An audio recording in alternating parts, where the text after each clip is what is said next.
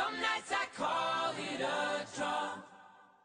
Some nights I wish I always loved math and science, and when I started going on college visits my junior year, I really wanted to visit the engineering schools to see what they were like. I found out what they were doing with research, and for their future careers I thought it is exactly what I wanted to do. I did an internship in high school that really showed me what engineering was and how much I love to do it. My grandfather was an electrical engineer. He would always give me math problems every time I'd go over. I was a huge nerd, but I loved it. And I loved science as well, and I couldn't decide between math and science, and so the perfect combination of both was engineering. It had to do with my high school. We had an engineering academy program there. My senior year we had a capstone course that was the first robotics competition.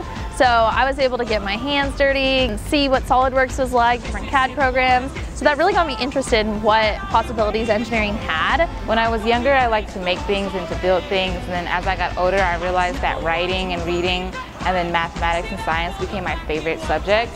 So I chose engineering because I thought it would be a good balance between all the things that I enjoy doing. I had a mentor in high school who was really inspirational, and I worked for her and ended up learning a lot of engineering concepts a little bit early, and that inspired me to become an engineer myself. I decided to get into computer science after taking a few classes in high school in web development and web programming, and I really liked it, so I decided to pursue that as a career.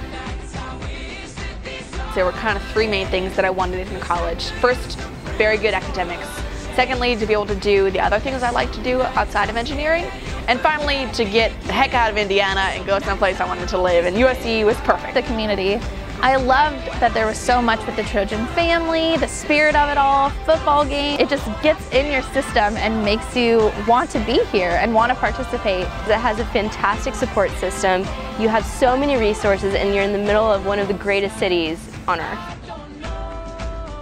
CS 101. It was kind of my foundation to computer programming, software engineering, and I got to work with robotics as well, and that was an awesome experience to introduce me to computer science. My senior capstone class where we get to design our own space-based solar power system.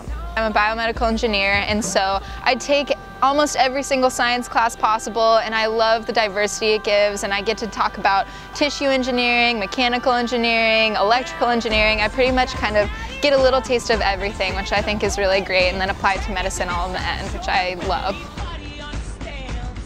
Center for Engineering Diversity, a support group for all minority students, which includes women as well. They have lots of different resources, and all the staff in there really want to see you succeed. The Society of Women Engineers. This year I'm the president, and it's really a great support program, I think, because it's a huge network and you get to know people and make friends and get leadership skills and professional skills, and I got my job through it. Associate students of biomedical engineering, and I get to meet a lot of the older kids, and they get to tell me all their experiences with biomedical engineering. A lot of corporate representatives come in and talk to us, and it's really great to hear all the opportunities that we have.